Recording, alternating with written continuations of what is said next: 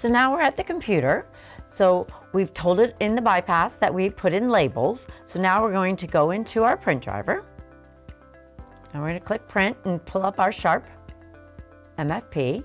And we're going to go into properties.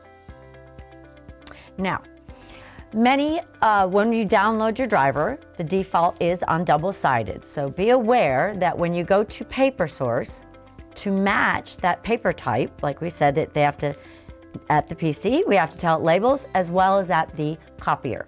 But because it's on double-sided, you can't do double-sided labels. So it just gives you a pop-up that telling you to take off that double-sided in order to do that. So I'm going to go back to the main tab, go to none.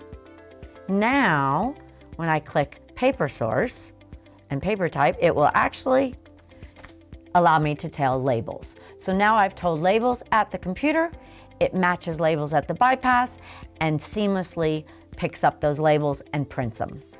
If I had told it heavy 1, heavy 2, basically you have to match what's at the bypass as well as at the computer.